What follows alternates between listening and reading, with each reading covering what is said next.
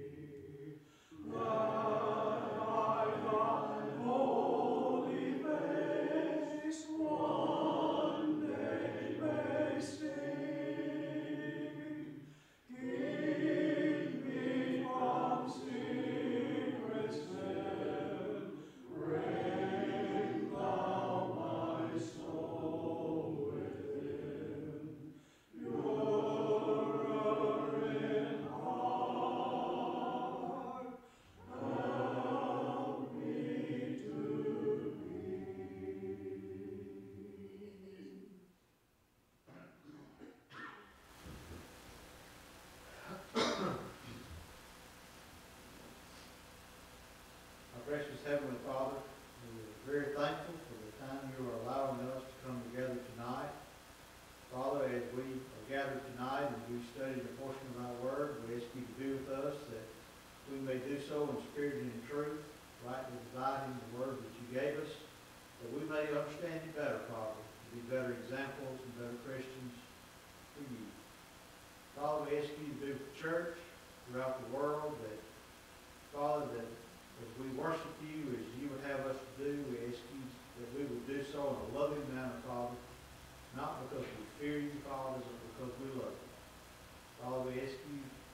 be with the sick that we mentioned tonight, and many other ones that were not mentioned that we know you know about. We ask you to heal them, Father. Father, there are several in our congregation with broken bones and different ailments, health problems, Father. We especially ask you to do with them, heal them, Father, if it be your almighty will. Father, again, we ask you to be with us during this class. In Jesus' name we pray. Amen.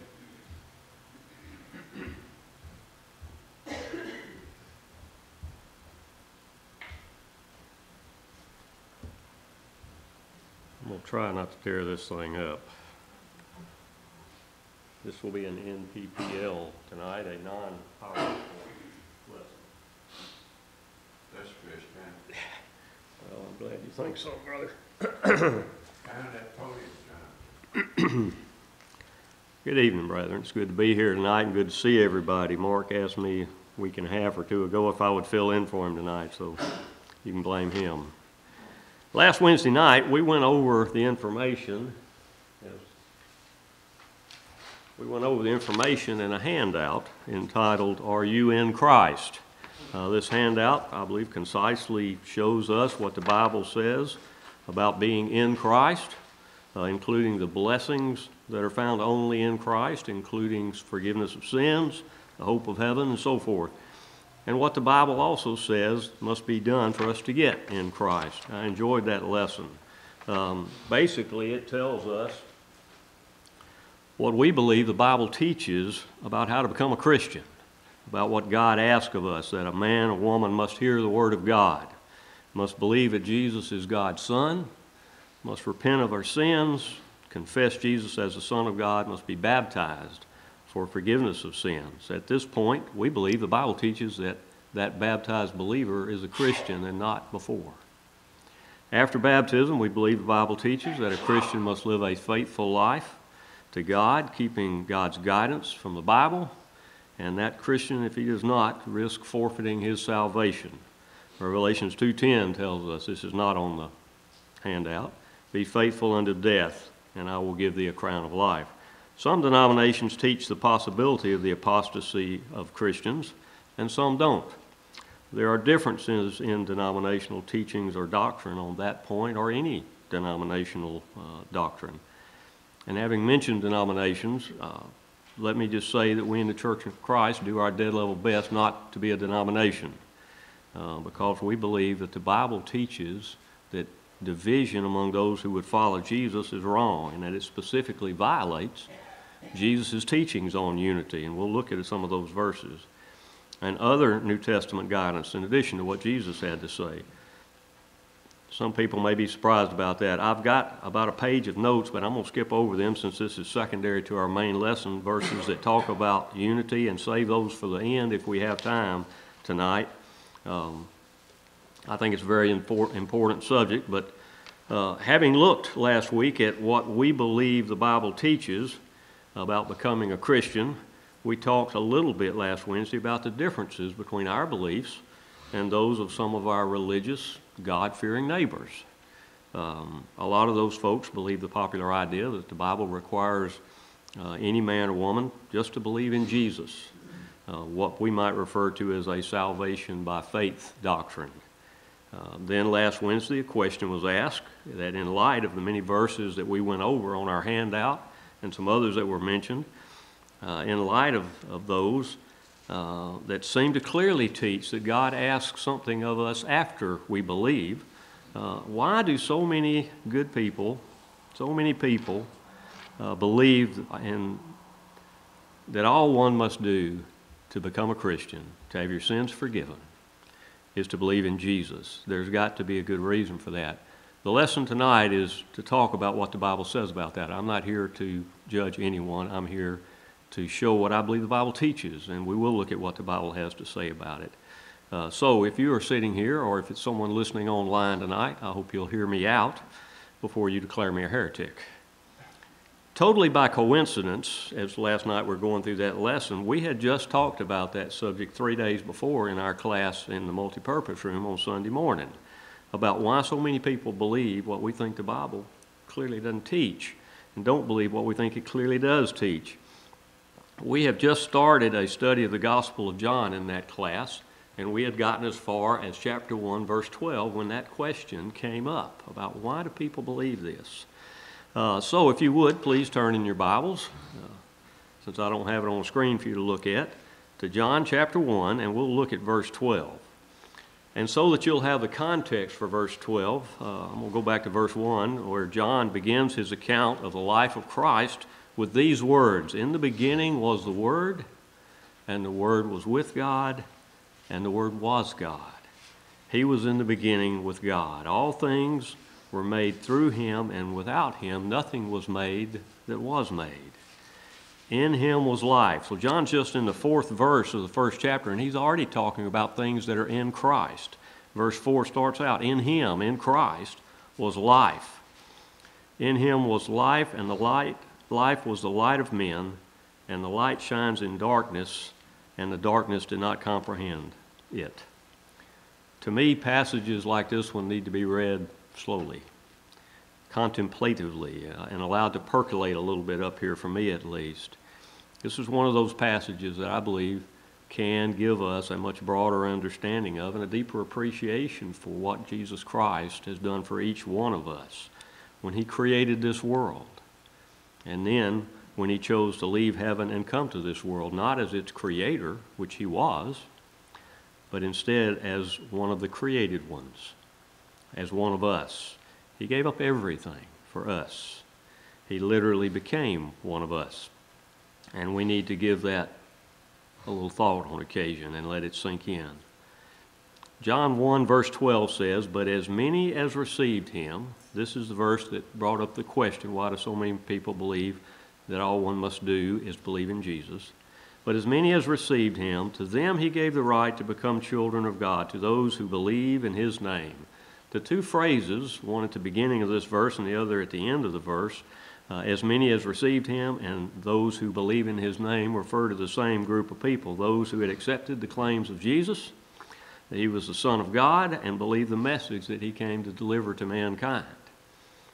Since the days of Martin Luther, I guess, many Bible-believing people have been taught and have come to believe that faith alone makes people children of God.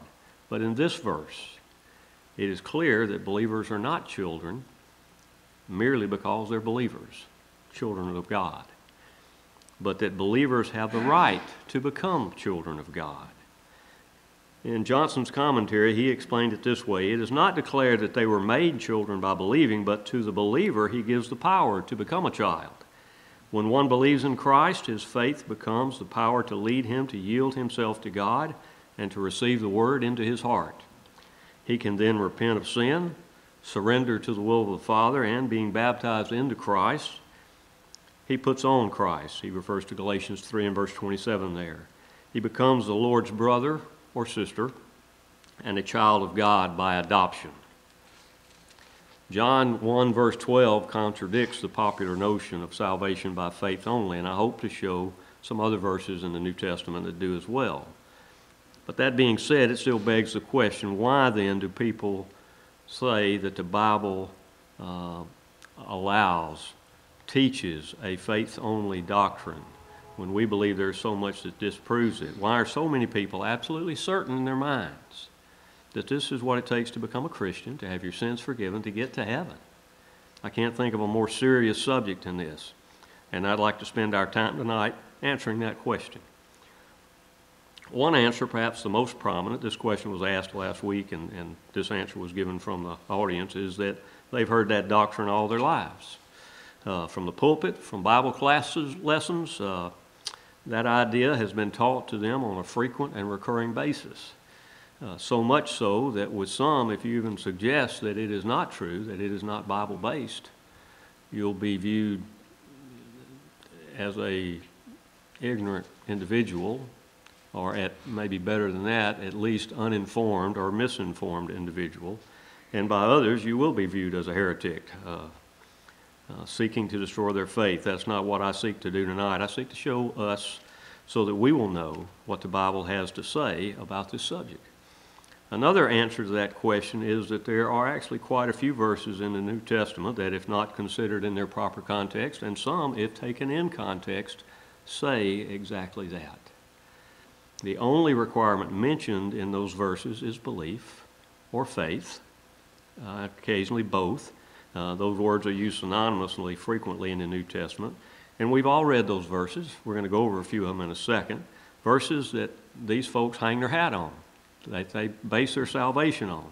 We know them, or certainly should, because they're in our Bibles. Before we look at this sampling of verses, I want to remind you of something that's intuitively I know, but I've already alluded to it even. But in this part of the country, most of the people that we're going to have an opportunity to share the gospel with have attended some church part of their lives, and many, all of their lives. Many of them have read their Bibles on a regular basis. They are not unfamiliar with the Word of God. And over the course of their lives, they've heard hundreds, if not thousands, of sermons and Bible lessons on the Bible, on what it teaches. So then, why do they believe something so different from what we think the Bible plainly teaches?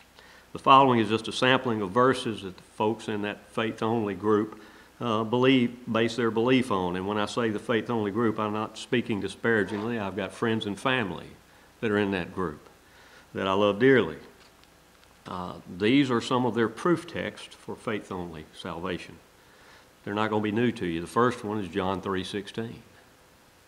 I guess that's probably the first verse I ever memorized.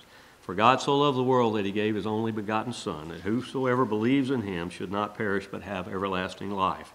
Now, if we're just looking at that one verse, what requirement is mentioned in this verse? This is where I ask for you to answer a question here.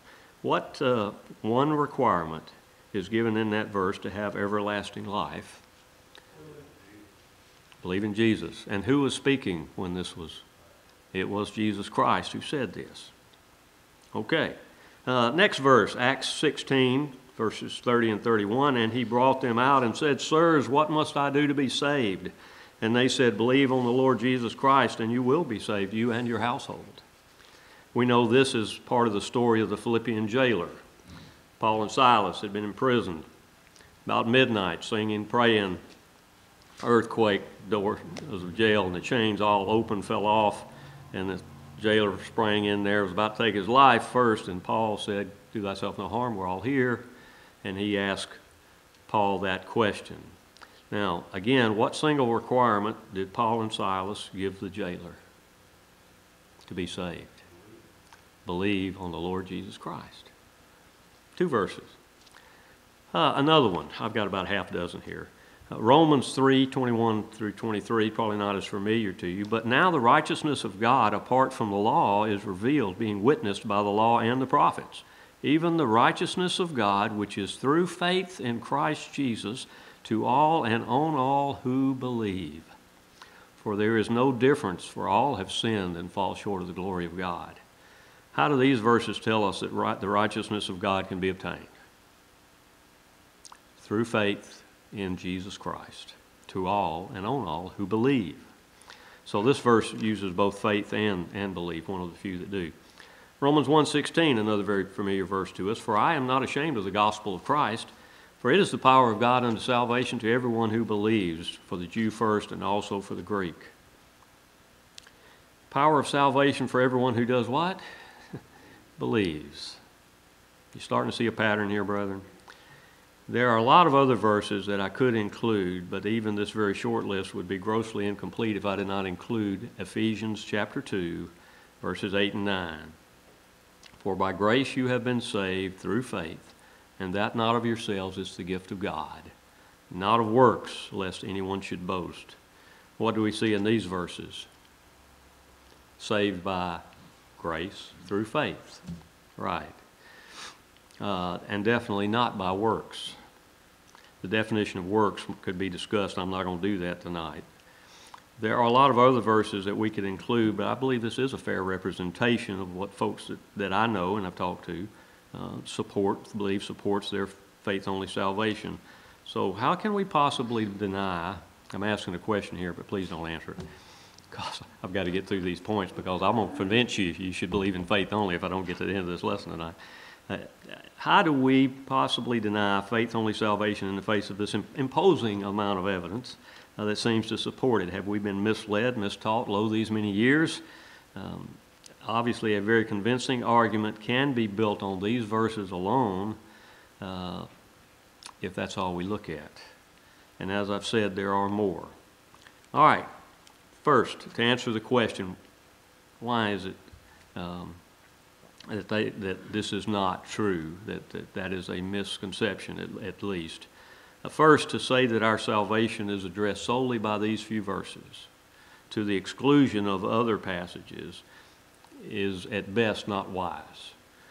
Some might say it's foolish. When Paul spoke to the elders of Ephesus in Acts chapter 20, we remember the verse 28 where he talked to the elders and said, "Take heed to yourselves and to the whole flock of God," or to the flock of God over which the Holy Spirit has made you overseers. The verse just prior to that, verse 27, he said, "For I have not shunned to declare to you the whole counsel of God."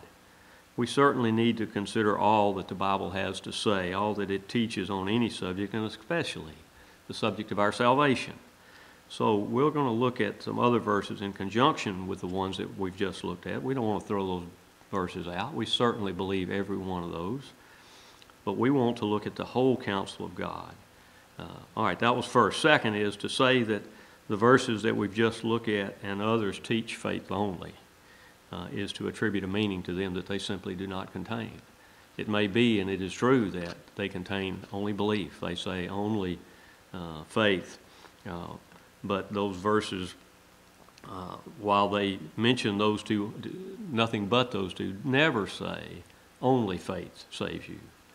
Only belief saves you. In fact, the one time the words faith and only are coupled in the New Testament is found in the book of James in chapter 2, verse 24, where we read, "You see then that a man is justified by works and not by faith only." You will not find faith only or belief only anywhere else in the Bible. There, it's clearly showing that faith only does not save one, does not justify one. In the context of this passage, it's clear James is not saying that we earn our salvation, but is teaching that Christian faith leads one to participate in good works and is evidence that one belongs to Christ. In James 2:14, a little bit before the verse I just read, James even asked the question, "Can faith save him?" referring to those who say they have faith but have no works. Then in verse 19, he adds, "You believe there's one God, you do well. Even the demons believe and tremble." So these verses certainly don't support a faith-only doctrine in the New Testament. It should also be noted that faith equals action. Faith and belief equal action in the Bible. Hebrews chapter 11 is one Old Testament character after another, a lengthy list of them who by faith took action and accomplished great things for God. We're all familiar with that chapter, referred to by some as Faith's Hall of Fame, so I'm not going to take the time to go and look there. Certainly we must believe, we must have faith. In fact, Hebrews 11 and verse 6 says, "But without faith it is impossible to please him, for he that comes to God must believe that he is, and that he is a rewarder of those that diligently seek him." But if we think that's all God requires of us, then we are willfully ignoring other verses. Faith is the beginning of our journey to salvation. It is absolutely a necessity, but it's not the end. In Romans 10, verse 17, we're told how to acquire that faith that God requires of us, that is necessary to please him. So then faith comes by hearing, and hearing by the word of God. If we're not spending time in God's word, familiar with God's word, then the faith that we have is not going to be as strong as it could be. I remember a teacher years ago telling the class that you may not believe this guy. We were all college age at that time, a long time ago. He said, but in 5 years, especially in 10 or 20, people that have been spending time in God's Word every day or close to it, you're going to be able to tell a big difference in those people, in the way they conduct themselves, the way they live their lives. Faith is extremely important, and we gain it through reading God's Word. That's where it all starts. But faith or belief, again, isn't where it ends. There are other stipulations given in God's Word. As Hebrews 5 and verse 9 says, in speaking of Jesus, and having been perfected, he became the author of eternal salvation unto those who obey him. So what must we obey? Just as Moses was told by God See that you make all things according to the pattern shown to you on the mountain, referring to the tabernacle and all the things pertaining to it. Moses was to stick to the pattern given him by God. Likewise, we're to stick to the pattern that Jesus in the New Testament gave to us. As Paul said in Romans 6 and verse 17, "But God be thanked that though you were slaves of sin, yet you obeyed from the heart that form of doctrine, that pattern of doctrine to which you were delivered." So to reiterate, the first 2 points that we began this discussion with is to say that our salvation, the salvation of our eternal soul, is addressed solely by a few verses or passages, the ones that we just looked at earlier, to the exclusion of others is not wise. And to say that these verses or any others teach a faith-only salvation is to attribute a meaning to them that they simply don't contain. While these verses obviously only speak of belief or faith, and some of both, none of them specifically say belief only, faith only, except James 2:24, which does not support a faith only salvation. Now the third point is we could easily build a doctrine of salvation around any number of other selected verses if we just want to pull some out and ignore some others. And we're going to do that right here. If we don't, in other words, consider the whole counsel of God, if we don't look at everything the Bible has to say. For instance, we could say that confession, that Jesus is the Son of God, is all that is needed for salvation, since that's all Jesus mentioned in Matthew 10, verse 32. "Therefore, whoever confesses me before men, him I will also confess before my Father in heaven. But whoever denies me before men, him I will also deny before my Father who is in heaven." Or Romans 10, verse 9, "If you confess with your mouth that Jesus is Lord, and believe in your heart that God has raised him from the dead, you will be saved." If you'd like to construct an easy plan of salvation, there you go. And don't mind ignoring other verses in the Bible, the rest of the Bible, then you've got one right there. I remember hearing a story by Eric Lyons, who has preached here on a number of occasions, said he asked a fellow once if he would mind having a Bible study with him. And the fellow looked at him and said, "I know John 3:16, that's all the Bible I need. So I don't want a Bible study." And Eric said, "There's not much you can do in the face of that kind of an attitude except pray for somebody." But 2 Timothy 3:16 and 17 tells us not just John 3:16 is inspired by God. It tells us all Scripture is inspired by God. All right, we could, instead of confessing, say that repentance of sins is all that is needed to have salvation based on a number of verses, including Luke 13:3, "I tell you no, but except you repent, you shall all likewise perish." Acts 17:30, "Truly these times of ignorance God overlooked, but now commands all men everywhere to repent." 2 Peter 3 and verse 9, "The Lord is not slack concerning his promises, as some men count slackness, but is long-suffering toward us, not willing that any should perish, but that all should come to repentance." Acts 3 verse 19, "Repent therefore and be converted, that your sins may be blotted out." Luke 24 verse 47, "And that repentance and remission of sins should be preached in his name to all nations, beginning at Jerusalem." A strong argument could be made from these verses and quite a few others that repentance-only salvation is Bible-based and is all you need. And of course, you saw this last one coming. I'm sure we could easily build a doctrine of salvation based on baptism only. 1 Peter 3:21, "The like figure whereunto baptism doth also now save us." Colossians 2 verse 12, "Buried with him in baptism, in which you also were raised with him through faith in the working of God, who raised him from the dead." Mark 16 verse 16, he who believes and is baptized shall be saved. Acts 2:38, "Then Peter said to them, Repent, and let every one of you be baptized in the name of Jesus Christ for the remission of sins, and you shall receive the gift of the Holy Spirit." Romans 6 verse 4, "Therefore we were buried with him through baptism into death, that just as Christ was raised from the dead by the glory of the Father, even so we also should walk in newness of life." Galatians 3:27, "For as many of you as were baptized into Christ have put on Christ." Acts 22:16, I got more on this one than any other one because it gets hammered the most. And why now are you waiting? Arise and be baptized and wash away your sins, calling on the name of the Lord. The point is, brethren, that to look at any verse or group of verses to the exclusion of others is putting yourself on a very slippery slope. Whichever group of verses you choose, those about belief, those about confession, repentance, baptism, we need to look at them all. As 2 Timothy 3:16 I mentioned earlier, all Scripture is given by inspiration of God.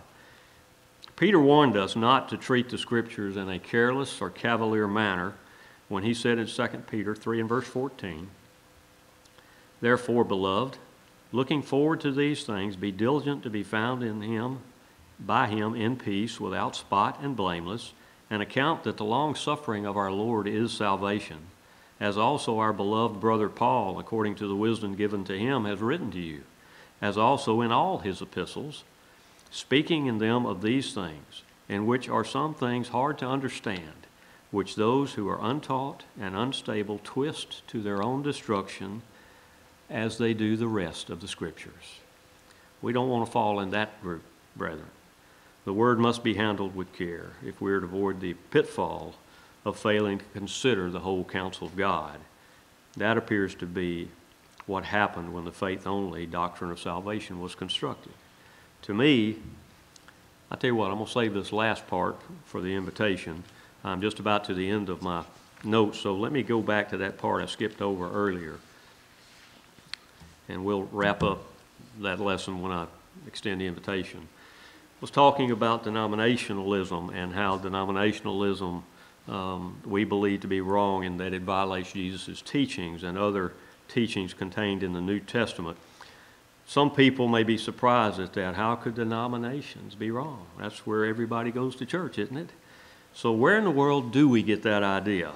The answer, of course, is from the Bible, where we should get everything that has anything to do with our Christianity. Before we get too deep into this, I'm checking, how much time do we have in here, brother? I got a little bit more time? Good. This will take about 5 minutes. I just want to make sure we weren't going to run out. First, Jesus prayed for unity in a prayer to God shortly before his crucifixion. In John 17, verses 20 through 23, which is near the end of a lengthy prayer by Jesus, we read this: "I do not pray for these alone, but also for those who believe in me through their word, that they all may be one, as you, Father, are in me, and as I am in you, that they also may be one in us, that the world may believe that you sent me. And the glory which you gave me, I have given them, that they may be one just as we are one. I in them, and you in me, that they may be made perfect in one, and that the world may know that you have sent me, and have loved them as you loved me." In these 4 verses, Jesus uses the word one 5 times. He uses it to describe the relationship he wants, that he has between himself and his Father. He uses it to describe the relationship that he wants between those who believe in him and his Father. I'm a little bit off on my notes here. The relationship he has with his Father is one. The relationship that his Father and he have with those who believe in him is as one. And finally, he uses it twice to describe the relationship that he wants to exist among the followers, among ourselves, not between us and God or us and Christ. Now, I could be mistaken, but that just sounds like it's awfully important to him. He has used that word many times, and I would be remiss if I didn't point out that Jesus clearly says twice in these 4 verses that unity among his followers, meaning those who believe in him and who seek to follow him and are obedient to him, is at least one way the world will believe that Jesus was sent by God. That's in verse 21. Then later in verse 23, he says the same thing, that the world may know that you have sent me. First, that the world may believe that you sent me. Second, that the world may know. I think that's incredibly important. Unity among the believers, among us here at Liberty, incredibly important, and certainly among God's people everywhere. Second, in Paul's first letter, second passage that I think talks again about unity and its importance, in Paul's first letter to the brethren at Corinth, he pleads with them in 1 Corinthians 1 and verse 10, and he says, "Now I plead with you, brethren, by the name of our Lord Jesus Christ, that you all speak the same thing, and that there be no divisions among you, but that you be perfectly joined together in the same mind and in the same judgment." He goes on to hammer that point home, but I think you get his drift from verse 10.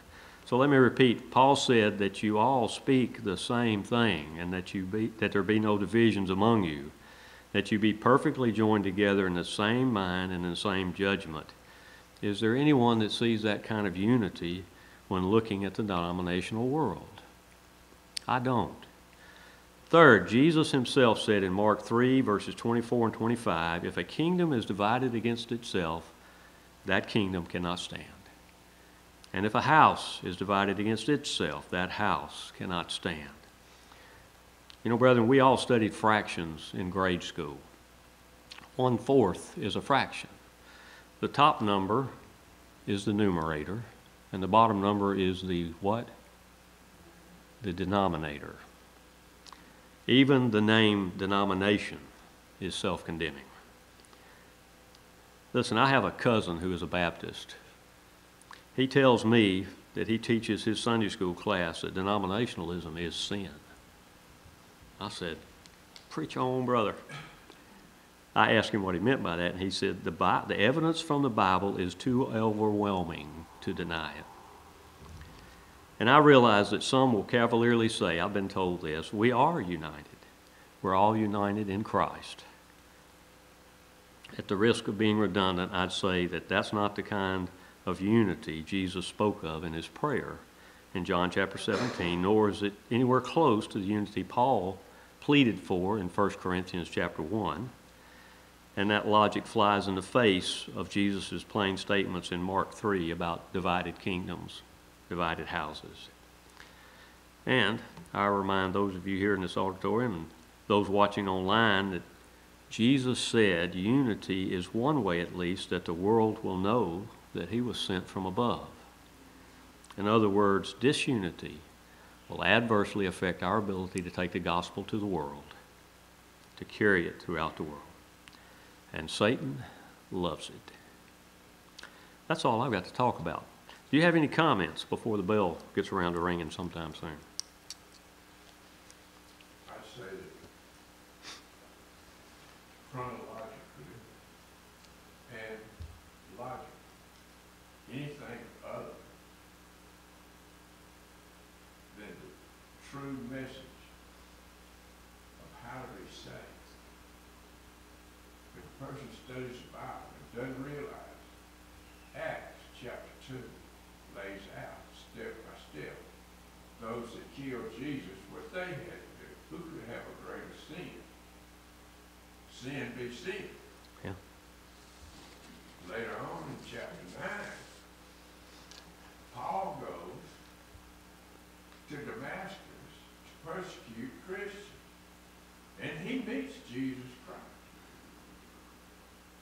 And Jesus Christ gave him specific instructions to go meet a man. If he knew Jesus Christ because he just saw him face to face. He believed in Jesus. He did believe, but he wasn't saved. He was told to go and you'll be told what you must do. Yes, and he did it. And what did Ananias tell him? Now I'm sorry, go we ahead. get to what Paul did after he obeyed the gospel. He wrote all these other epistles. Is he going to contradict Jesus Christ by telling them something other than what Jesus Christ said? Therefore, I say chronologically and logically, it is not sound to say saved by faith only. Very good point. A sound argument, I'd say. You know, one thing that's important to realize is that when Paul was taken by the hand and led into Damascus after being struck blind on the road there by Jesus, and Jesus spoke. He stayed in a place. Ananias came to him. At this point, Paul had been without food and water for 3 days. Ananias comes to him and speaks to him and tells him, Acts 22 and 16, Paul is recounting what happened back in Acts chapter 9 to a group of Jews in Jerusalem, and he tells them, Ananias told him, "And now why tarriest thou? Arise and be baptized and wash away thy sins." When Paul, who had been without food and water for 3 days, got his eyesight removed, Ananias, as it were, scales fell from his eyes and he could see again, what's the first thing you would have done? You know, if you knew Jesus Christ, you're going to go get baptized. Most people would say, why didn't he get something to eat, something to drink? 3 days without it? Get something to eat and drink, then go get baptized. No, it's too important. If you look at examples of baptism in the book of Acts, specifically the Philippian jailer who was told, believe on the Lord Jesus Christ, he was in Philippi, for heaven's sake. How far is that from Jerusalem, Judea? How much did he know about Jesus Christ? Probably nothing. A Gentile. He was told the first thing to do. That is not all that Paul told him, because this was after midnight. He took him, washed his stripes, and he and his household were baptized after midnight. That verse says he rejoiced after baptism and not before it. The Ethiopian eunuch is another one who came to know of Jesus through Philip's preaching on the road as he was traveling through Gaza. And when Philip took the scroll that he was reading from the prophet Isaiah, the text says that he preached unto him Jesus. And so as they're going along, the eunuch looks down and says, see, here's water. What hinders me from being baptized? Obviously, when Philip preached unto him Jesus, he preached to him the plan of salvation, which included baptism. And Philip said, if you believest, then you mayest, the old King James says. And so the eunuch said, I believe Jesus Christ is the Son of God. And so he stopped the chariot, they went down in the water, and he baptized him. The Spirit took Philip away. The eunuch went on his way rejoicing. You don't read of anybody rejoicing once they believe, once they repent, once they confess. It's only after they've been baptized. It's not mentioned in every instance, but in those two it is at least. Thank you for those comments, Billy. Anyone else have anything? You know, brethren, there are a few of us in here that didn't grow up in the Church of Christ. There's a few of us that grew up other places, and so we saw.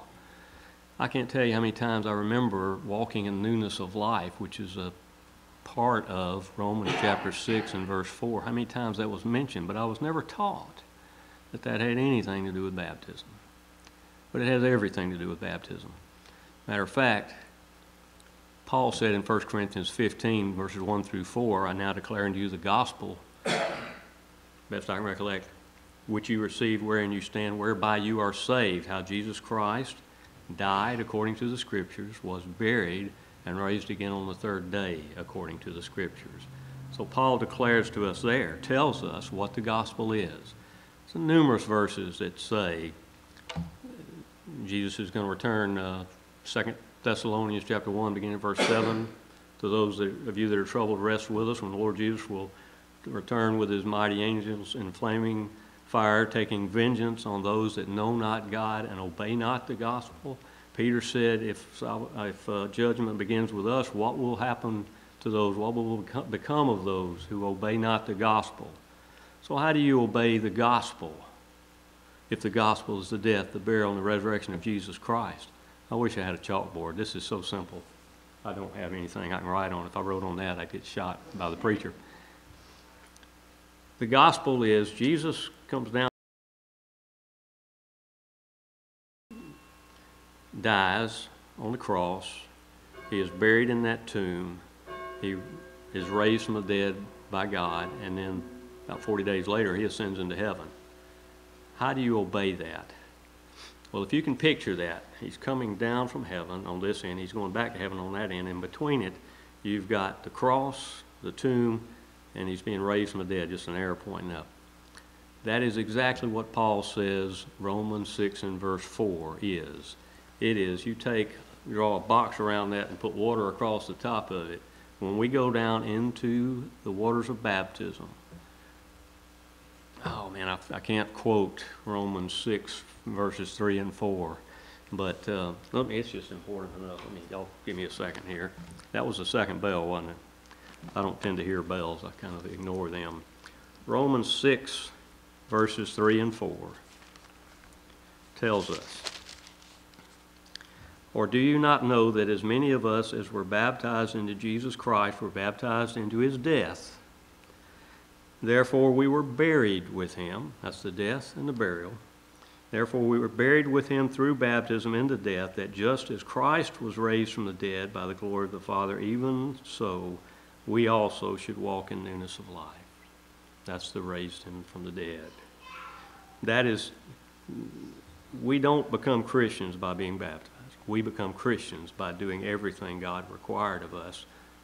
The culminating event is baptism, and that's why I think there's so much said about it, and it makes it hard to understand why it's not understood better, but that is how we become Christians. Then, of course, we don't have our ticket punched. We still have to live faithfully, and there are a number of verses that say that.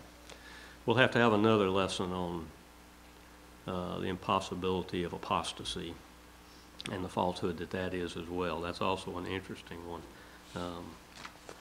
dating back to about 300 A.D., when Augustine taught that, and then John Calvin, the French theologian, picked up everything Augustine believed, and he espoused it 1,000 years later and made it very popular. Another lesson for another day. Thank you very much for your attention. I appreciate you not going to sleep on me.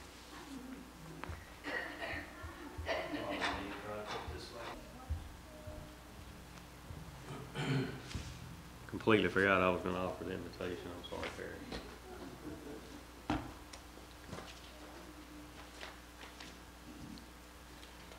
We spent some time in here tonight talking about a few different things. I'll find my spot in my notes here.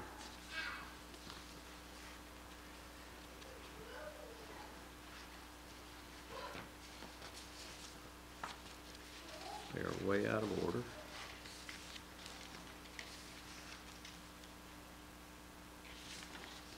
That's probably the sheet I need right there.